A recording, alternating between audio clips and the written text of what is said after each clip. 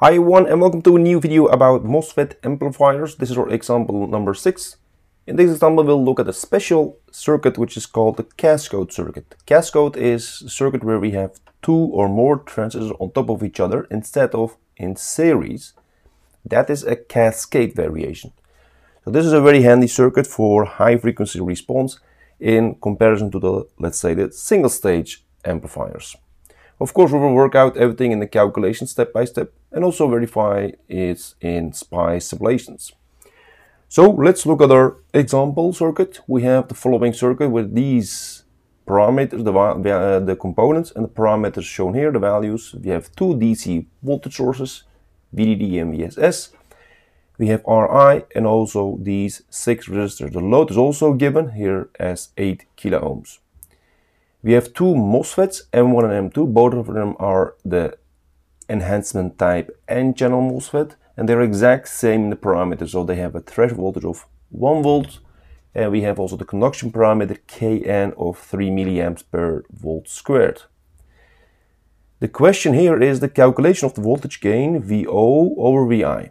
Now remember, this VI here is through these two elements connected to the gate of M1. We measure at the drain of the M2 AC coupled. So that is the condition in this case. For the single stage you will measure then at the drain of this M1 directly without all these components on top of it, this circuit. So let's see how we can tackle this. The solutions, we start with the AC analysis, always the DC, and then we move on to the AC analysis. First let's assume again that the saturation region of operation for the MOSFET is valid. That means these two conditions are valid. We assume that this is indeed valid, but we'll check afterwards. So that is the condition. And now the DC circuit. First we start with the DC circuit by disabling, or making the capacitors open. So this capacitor is open, this capacitor is open, this capacitor is open, this capacitor is open. So C2 open means actually you lose the RL. C1 open means you lose the RI and the input voltage.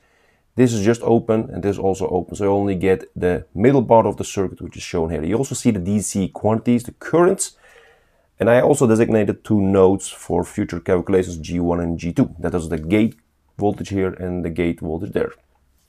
So let's start first with the gate voltage 1, which is this one. How do we calculate that? Now, since the current here in the gates of the M1 and M2 are 0, we can just use the voltage divider rule here. Straightforward without using a Thevenin equivalent circuit.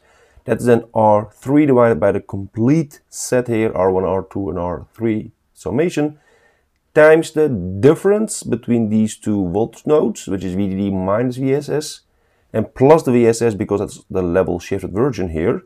And now you get this expression by substituting values given here in this example, and you will now have exactly minus 9 volts. Now let's also use the Kirchhoff's voltage law at the lower input loop, that is this part.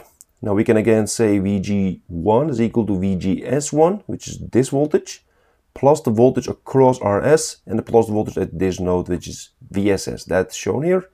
We know some values here, so we can move on to calculate further, but that's also interesting to do the drain current.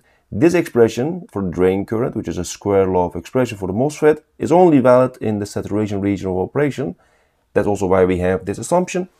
This can be now substituted in this expression by knowing that the ID1 is equal to the IS1. That's also for the ID2, which is also equal to IS2. Why? Because the gate currents are all 0. So taking that together, and then we have this expression here. And you see in this case, when you substitute the values, the only unknown will be the VGS1. So you see that the resistor is known, the conduction parameter is known, the threshold voltage is known, and also the DC power supply, everything is known, only the VGS1. Now we can now solve this.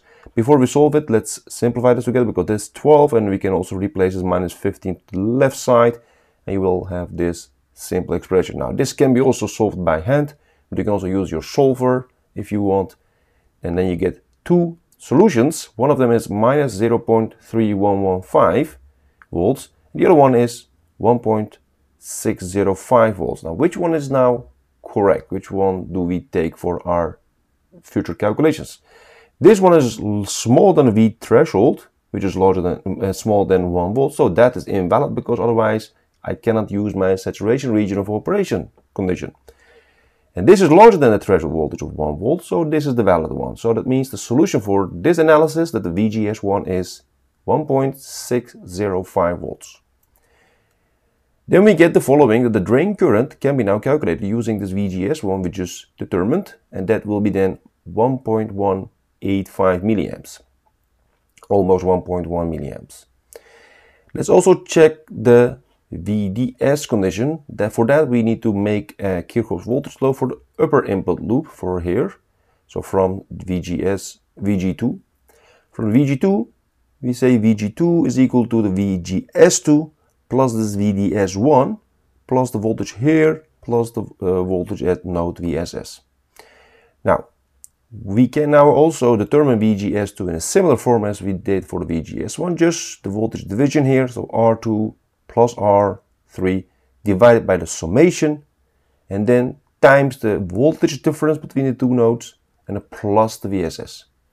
And when you do that, you get exactly 7 volts by substituting values as we did here. Now this is 7 volts, this is unknown, VGS2, and VDS1 is also unknown. So let's move on. This is the VDS1, this is the known, this is unknown, this is known, and this is also known. But this will be 16 volts. You might ask why? Because VGS2 is exact same as the VGS1. Because the following reason. This current here, ID1, is already calculated, and that was the result of this gate to source current for the M1.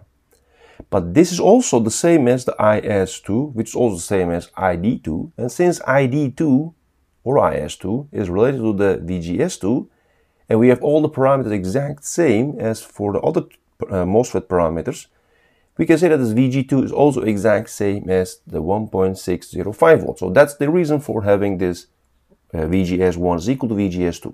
We will see that later in the simulation results.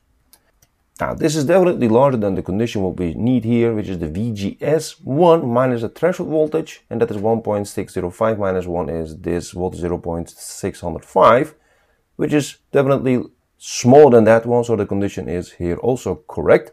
So we can say that the saturation region of operation is, this is valid, so it means this is also correct. So our assumption was indeed correct. Now let's move on and collect the values here for the ID1, VGS1 and the VDS1, and move on to the second analysis. ID1, as said before, is IS2, and that means also the ID2, this current, is also equal to IS2, already said, but that's also then equal to ID1. That means all the currents here in DC are exactly the same. So the drain current now for the ID2, for the MOSFET M2, will be also exactly the same, because the VGS2 is also the same. We just determined that. So we can say this current is also the same. Now using now the Kirchhoff's voltage law at the output loop, that is this loop, VDD is equal to this voltage plus that voltage, VDS2, plus the voltage across these two nodes, VDS1, and also voltage across the RS and this voltage VSS. That's all shown here. I already collected the RD and RS together because the current through them are exact same, which is ID2 or IS1, doesn't matter. So this is the collection, and you see the VDS2 and VDS1 here. What we want is the calculation of the VDS2. So that is the result first, because we want to check that the saturation region of operation is still valid. This is VDD. We know that it's 15. This is minus 15, and then minus the 4000 plus 5000 here, and then times the current, which is exact same as before for the ID1, which is 1.0898 milliamps, and then minus the what we have just calculated, which is 16. And when you do that, the results are shown here. You get now 4.118 volts. And this is definitely larger than the VGS2, which is now 1.605 volts, minus the threshold, and that will give you again the same result for the difference here. So that is again valid, and we can say that our assumption of the saturation region is correct. Now, let's summarize the DC result. This is for the MOSFET one. You can see the ID, VGS, and the VDS. In similar form for the other one, you see that the drain current and the gate to source voltage are exact same, only the difference is the VDS voltage. Okay. Now let's also check the simulation results of the DC analysis. This is the circuit in the given here in the example. This is drawn in the SPICE simulator. You see in blue the DC values. You see here the gate to source voltage for the M2 and M1 are the exact same, also what we have calculated. You see the drain to source voltage for the second MOSFET M2, which is 4.112. We have 4.118, so a little bit small error there, but not that much. We see the VDS1 is 16 exactly, which is also what we have. The drain current here, ID1 here in this case, is a little bit larger than what we have, just a little bit larger. So there's 1.099 milliamps, we have 1.098 milliamps. So that is really nice to see that this is all very close to what we have calculated. So we can say this is fine. Let's move on and then do the AC analysis now. Now, let's also look at the AC analysis of the circuit in order to calculate the required voltage gain. We have here now the model. You see in the red box the N1 model, the small signal model for the MOSFET M1, and for the MOSFET M2 it is given in blue dash box. You see the controlled current source here from the VGS1, and for the same for the M2 you see the VGS2. You see the gate, the source and the drain for the first MOSFET, and it's also for the second MOSFET in the same manner. We know for the AC analysis the capacitor will be perfectly short. This is now grounded, AC ground, but also the DC sources will be grounded. So that means this is a ground. This node also, that means the R1 is now shorted. That's also the reason why we have a G to a ground here, because that's the AC coupling through the capacitor C3. We also have the RD going to ground from the drain of the MOSFET 2, and also the RL is now going directly to the drain because the C2 is shorted in AC, so the RL and RD are in effect parallel. That's the reason why we have it here. We also have the R2 and R3 in parallel. Why? Because from the gate 1 node it goes to ground, and the R3 goes from the gate 1 node also to ground, because VSS is ground. So these are also R2 and R3 are also parallel. R1 is directly connected to gate 1. Also the voltage source is connected here. And the rest is actually shown here. Also the RS is shorted out because this is ground. So this will be then also grounded. And this is grounded. So everything is now here shorted also. So this is now the complete diagram. Now what you see is the following. The voltage gain, what we need is this one. And we can now split the problem in this case by saying it is the VGS1 over the VI times the VO we want here over the VGS1 all the way here. And that will then again result in VO over VI. That doesn't matter. So mathematically you can see that this is indeed correct. But this will be a little bit easier to calculate than this direct expression. So the first one is, let's develop the equation for VO. What is VO? VO is here, this voltage. It is the voltage across the parallel combination of this one, which is actually the current here flowing through this resistor, which is in the negative direction. That's why we have a minus sign here, which is GM2 times the VGS2 times the parallel combination of RD and RL. But we know the ID2 here will be exact same as ID1. There cannot be a branch here. So that means the GM1 times VGS1, which is this current, will be exact same as GM2 times the VGS2. So you can also say, if we now take this together, you can also write down the VO instead of the GM2 times the VGS2, also with the GM1 times the VGS1. That's also possible. Then we also know that we have a ratio here, which is VO over VGS1, which is here. That can be also written in this format, which is a minus GM1 times the parallel combination of the RD and RL. That's actually this second part in this expression given in red.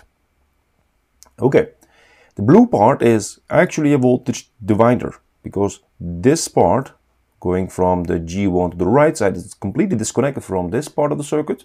So we have actually voltage division, and R2 and R3 are parallel divided by the Ri plus this parallel combination. That is just your attenuation actually here. Now this product will now give you the gain.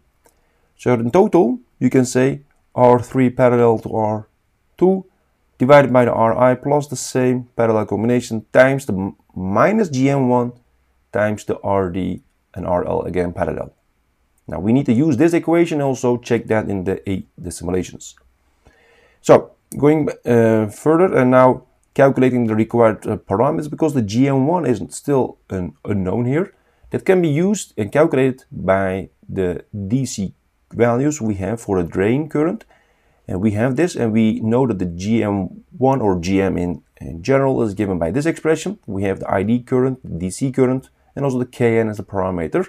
So we substitute the values in here, and also the given from the 3 milliamps per square volts. We have 3.63 millisiemens. This is the same for the ID2, by the way, and also for the GM2, so that's the exact same result. We also know that R2 in the parallel with R3 will give you this 54.55 approximately kilo ohms, and the parallel combination of RD and RL will give you 3077 ohms. Now, together we can now work out the voltage gain now, because we have now everything. The voltage gain is now given by this, so this is the parallel combination of the R2 and R3 divided by this, times the GM in a minus sign format, and also the product of the value of the RD parallel with RL. Now when you do now the calculation, you get minus 11.1, very close to that value. Okay, let's see that this is indeed correct. This is the simulation result from the SPICE. This is transient response. This is the blue line, which is our input, and the pink line is our output, which is inverted. You can see that why it's also minus. And the input is a 1 millivolt peak. It has a 10 kilohertz frequency, and its peak value will be then 2 millivolts. Now, what is then the output? The output has peak output voltage is the maximum value is 11.13. and the minimum value is minus 11.04 millivolts. So difference here is 22.16 millivolts. Now for the voltage gain, we need the V out over V in. You can also say the peak output voltage divided by the peak input voltage with a minus sign in front. We know what we have here, which is 22.16 millivolts, and for the input it was 2 millivolts. So this will result in minus 11.08 as the gain.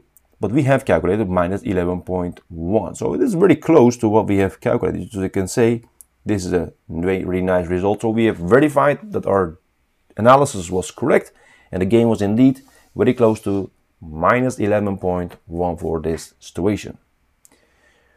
Alright, this is our example number 6 about the transistor amplifiers in this case, using a cascode variation using 2 transistors, 2 MOSFETs, and channel enhancement type. We have worked out the DC analysis first and then the AC analysis, and checked our result using simulations. If you have any questions, comments about this example, please let me know and I will try to answer them as soon as possible. See you next time in another video. Take care.